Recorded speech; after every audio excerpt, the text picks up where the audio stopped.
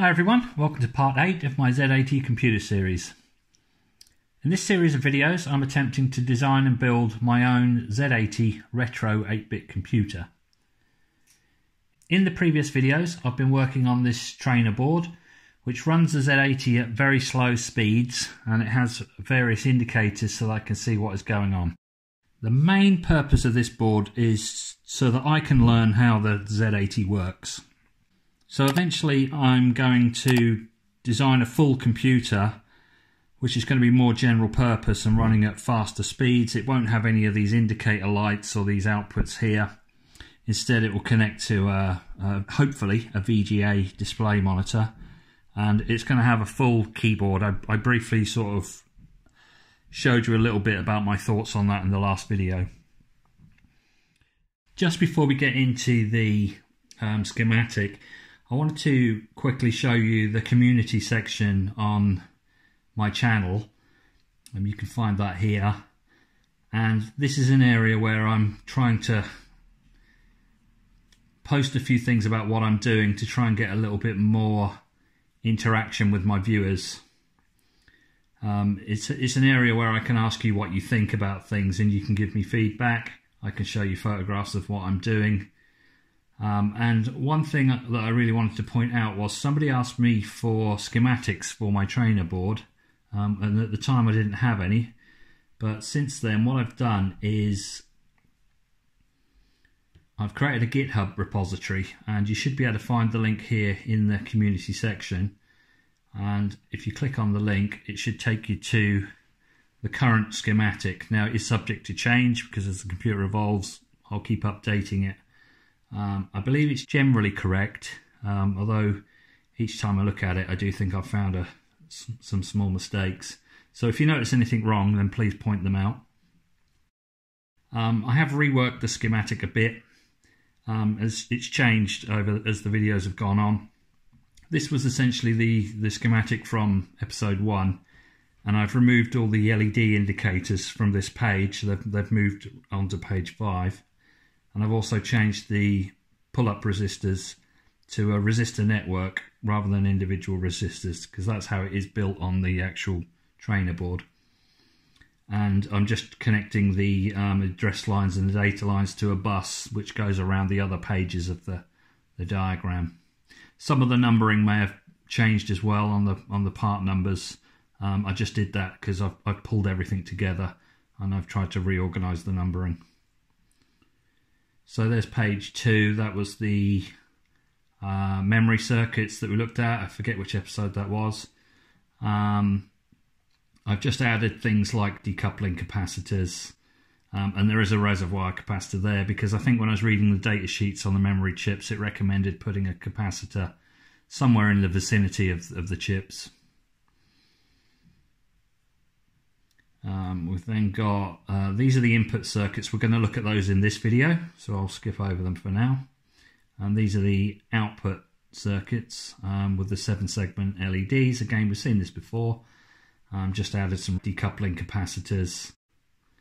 And these are all the indicator lights. They've now got their own page, and I'm showing you how I'm using my resistor networks to connect them together. I'm trying to think if maybe this was wrong. I think I made a mistake here. I think this should be, I think it's been drawn the wrong way around. I think the diode should be pointing away from the resistor network. So this is a mistake. Yeah, those diodes are around the wrong way. So I'll get that corrected. Okay, so I just wanted to show you that that was there. So whilst we're here, we might as well take a look at this input schematic. Try and bring it up a little bit.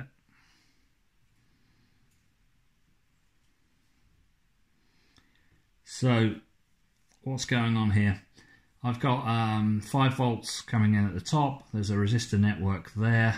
I believe that part number is a 10K resistor network. So each of these resistors is a 10K resistor. They're there just to pull all the lines high. If we would just follow one down, you'll see it comes down to one side of the switch. And the other side of the switch is just connected down to ground. So when the switch is open, like it's shown here, pull-up resistor will pull the line high. So if we follow it right across here, this input here on this 74 LS244 will be high, but if we close the switch, then it will go low. So all of these switches work the same way. They've all got their own pull-up resistors, so the lines will be pulled high until we press one of the switches, and then that particular line will go low. And of course we can press multiple switches at the same time. The lines will just go high and low, indicating whether the switches are open or closed. So I'll just explain a very little bit about this 74244 chip. I think I've put LS on the diagram. I think I'm intending to use HC versions of the chips. I believe either would work, and possibly the numbering here might differ between manufacturers. So you should get the general idea. I did a previous video on the 74244 buffer chip. These are called buffers.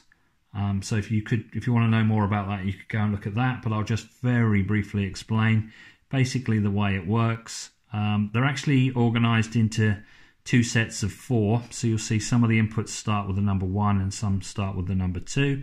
So that's the first set of 4 buffers, and this is the second set of 4 buffers. And there's an enable line for each bank of 4.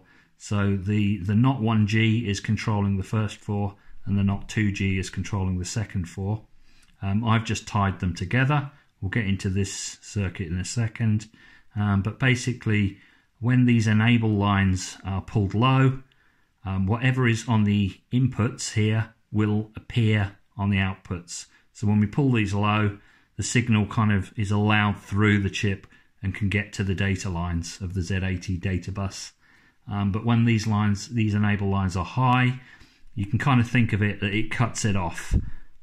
So all the outputs go to like a high impedance state, which is essentially isolating the input parts of the circuit. So no matter what they're doing, they won't have any effect on the data bus, which frees it up to do other stuff. So we only want to pull these low when we do actually want to read the inputs from the switches. At all other times we want that high. So the only time we want that low, we come down and look at this logic, we only want this line to go low when the IO request line is low and the read line is low. And this is an OR gate. So if either one of these or the other is high, then we're going to get a high output. So the only way the output can go low is when both the inputs go low. And that's what we want. When these both go low, these enable lines will get pulled low and the signals will be allowed to pass through. If any of these lines go high, this enable line here will go high, and this part of the circuit will essentially be isolated. So next I want to create a very, very basic program that will allow us to test that circuit. So we just want to do some reading of input. But I want to start scaling things up a little bit in the very near future. So I'm starting to think about using an assembler. I think I alluded to that in the previous video. So I'll just show you the process here in a little bit more detail. So this is asm80.com.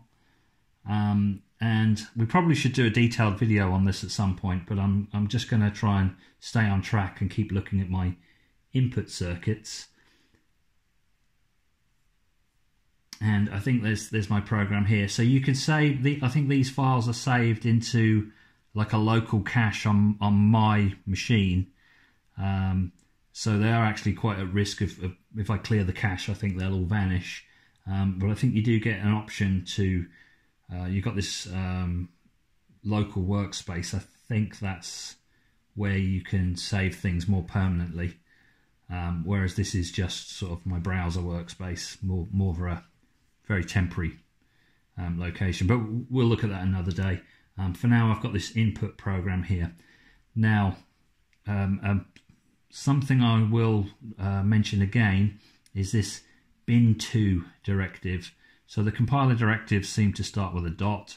At some point, again, we'll go over all the compiler directives, but we're just using this one, bin2. 32768, that's how many bytes are in a 32K chip. So I have a 32K ROM, so that's why that's there. I did say to you previously I didn't have this, and by default it will generate a binary file for a 64K chip. So if you've got a 32K chip, or you might have 16K or whatever, you need to specify here how big you want your binary file. Org is another compiler directive, I believe. It just tells us the origin of where we want the program to be placed in memory. So we're saying we want it at 0000, so right at the bottom of memory, I think you would call that. And this is just a label, loop. And what am I doing here? I'm doing load C, 00. That's input port 0. Now I'm actually not using any addressing yet. You didn't see any addressing on that circuit diagram I just showed you. I'm not using any, so it doesn't matter which port I read from. I'm always going to get those input switches. If we added a second import device, then we would need to look at the addressing, and this would become more important. And then I'm just doing an in D, C. So I'm reading from port C, which is 00, but I just said it's irrelevant anyway. And the contents will be put into register D, but again it's irrelevant because I'm not using the register. All I want to do is actually just see an input instruction executing when we single step through the program.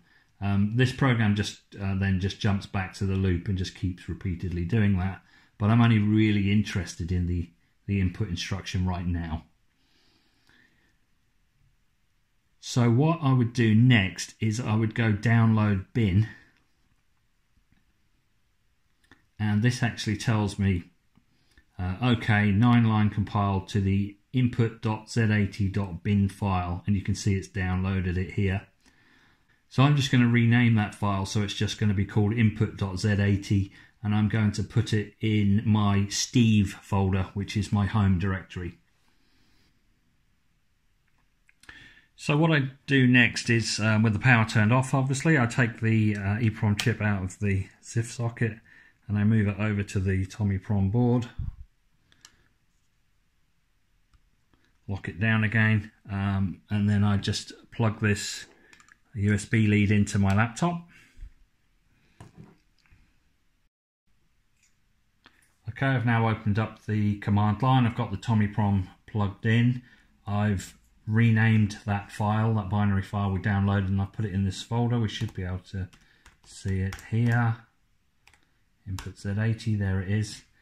Now I've stopped using the serial tools and I'm now using the screen program. Screen seems to be installed on the Mac by default.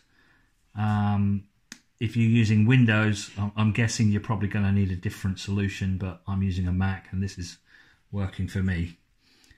So we type screen, and then I believe we have to type /dev, trying to remember this now, tty.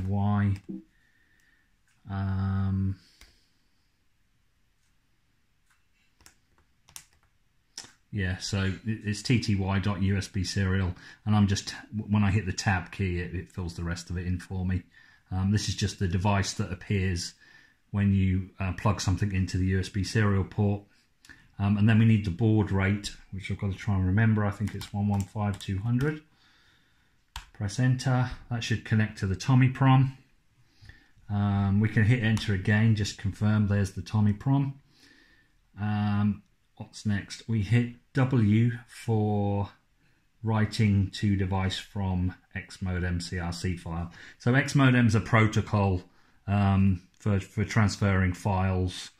I think there are multiple protocols. They're called X, Y, and Z modem, but we're using X modem. So we type W, press enter, and then I press Control A, and then press a colon, or type a colon. Then I type exec space bang bang space LSZ -B for binary -X for the X modem protocol, and then input.z80 is my file. I press enter, and that will send the file to the TommyPROM. So it's got 32K to send. This is in real time, I've not speeded the video up. There we go, 32K, bytes sent, 32768, which is how big we said that we wanted our binary file. So that's all successful. So now if I press D to dump, it should show us the contents of the memory. It's a very small program. Just here at the top, we've got 0E00ED50C3. It's possible that the 00 is also part of the program, I'm not sure. So what I'll do next is I'll disconnect the USB and move the chip back into the trainer board.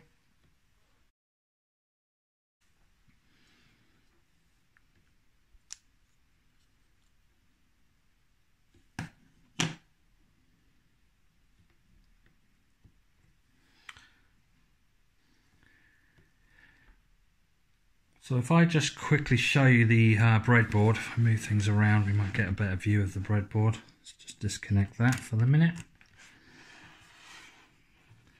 Just briefly explain what I've got here. It's basically the circuit we saw on the diagram. The wires fell out. So what I've got is, I've actually labelled this up now because I was getting really annoyed with myself that I couldn't remember what connection was what. I've got 5 volt and ground are the first two connections. They're just powering this breadboard. I've got a few input switches here. Now I've only got 4, I haven't got the full 8 that were shown on the diagram, and I'm using individual resistors. I'm just doing that because it just fits the switches better on the breadboard. Once we move it over to the actual trainer board, we'll go back to a resistor network and I'll put all 8 switches in.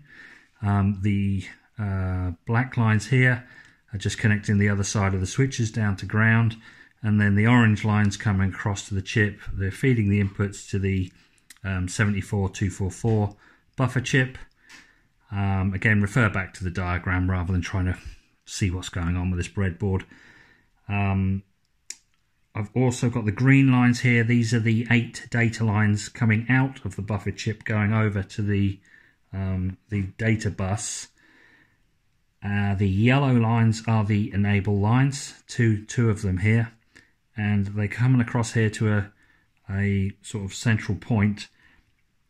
That's actually the output of the OR gate, so this is an OR gate, and the I'm also tied off of there, off the same point as with those 2 yellow enable lines. I've just pulled off an LED. The LED is connected to the 5 volts current limiting resistor, and then goes down to that enable line there. So when the enable line goes low, the light will come on. The 2 inputs to the OR gate are these 2 yellow connections here, and they're going to the read connection. I'm not sure if you can see that, it's quite small, and the IO request connections. One last thing to mention, because I've only got 4 switches on here, what I've done, the other 4 inputs on the buffer chip, you can see those tiny little red links that are down in there. They're just connecting all the other inputs together, and then I've got a red line pulling them up to the 5 volt rail. I have to do that. I can't just pull up the unused data lines up to 5 volts because we don't want to interfere with the data bus when it's doing other things. So we do it on the input of the buffer chip. So when the buffer chip is enabled, it will read these 4 switches and the other 4 lines will just appear as high. So if I move this back around, we should be able to power up.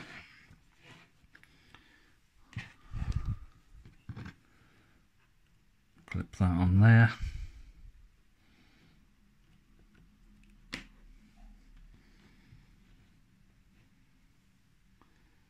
Give it some power. I think we're in single step mode. I'm just going to make sure that we are absolutely certain that we're fully reset, and then I'll start single stepping through.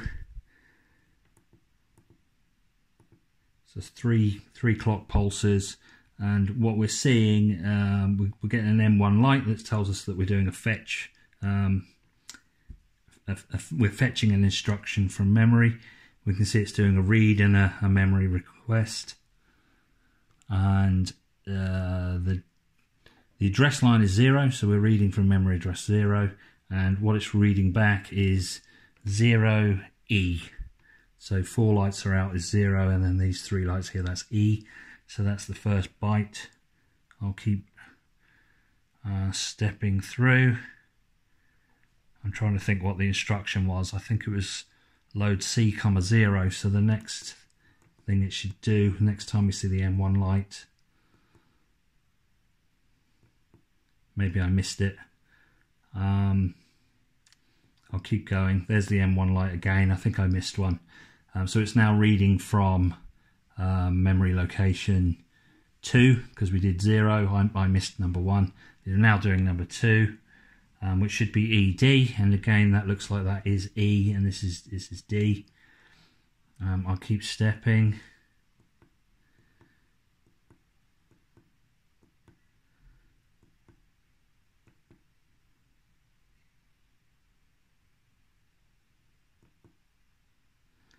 So now we're doing a memory read from address 3, and what are we expecting? We're expecting 50. Yeah, this is 4 plus 1 is 5, and this is a 0. So we should be getting there.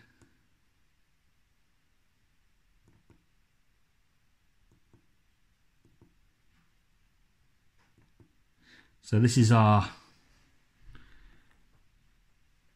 read instruction. So IO request line low, the read line is low, so that's going into our OR gate. Those 2 signals coming into the OR gate, and then out of the OR gate we should see that this light is lit, which means the buffer chip is enabled, which should mean that these switches now control the data lines. Now you see the data lines are all lit up, so they're all high, and if I press them, there's the first switch working here. There's the second switch, looks good. The third switch is good, and the fourth switch is good. All the others are tied high permanently, so I can't check them. But what I should be able to do is press multiple switches at once. I'm going to try and press all 4. Can't quite get my fingers on them.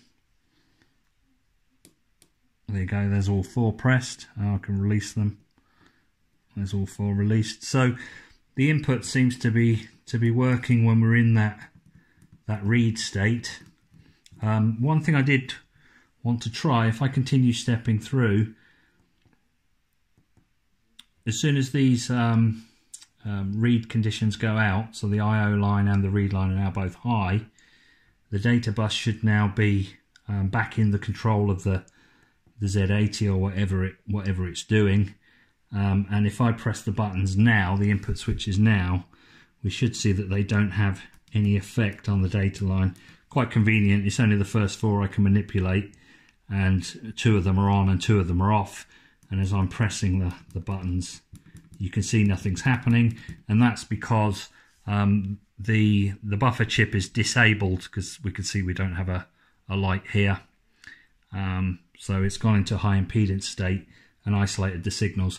So that's all I really wanted to show, just proving that the input circuit works.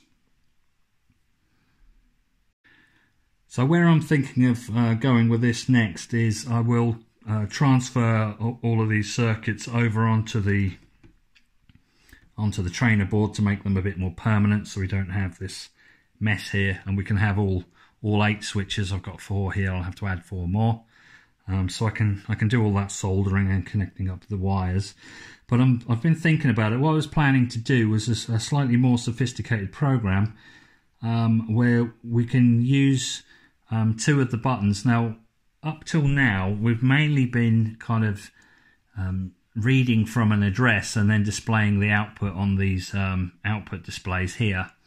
But what we've been doing is just sort of starting at one memory address and then just increasing to the next memory address, and then increasing to the next one, increasing to the next one, which is kind of boring and useless. So what I was hoping we could do is just to take that one little step further and say, if we started at a memory address, say somewhere in the middle, like memory address 8000, and not have it automatically incrementing, we could then use the buttons. We could use one button to decrement the memory address, and it will show us the contents of it. And we can use the other button to increment the memory address. So we can move backwards and forwards through memory however we want, looking at the contents. And that would demonstrate that as well as output, we can use input. But I've been thinking about it, and I think it's going to be quite tricky with such slow clock speeds, because there's going to be kind of I guess it's going to be a long period where we have to be holding the switch down for that period, and it might be a little confusing to us trying to use it, knowing that we've got to press the buttons at exactly the right time. That's going to be a bit tedious. So I think we really want the Z80 running at more of a full speed. We don't have to go too fast. I'm a little bit worried about all the wiring on the back. It's probably not going to handle high frequencies. And I'm thinking typically we'll run the Z80 at somewhere like 3 or 4 megahertz.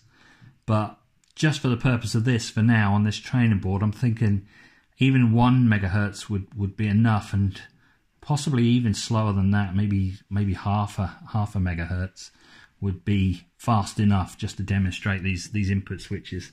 So I think what I'm going to do next is just go back and have a look at some of my previous clock circuits. I think at some point I had a faster clock that I should just be able to connect it up to the clock line here. I can turn these two clocks off and connect the faster clock in on this pin, and it should make this system run faster. And then I think once I've got that working, I'll move to a slightly more sophisticated program where we can use sort of buttons to move around.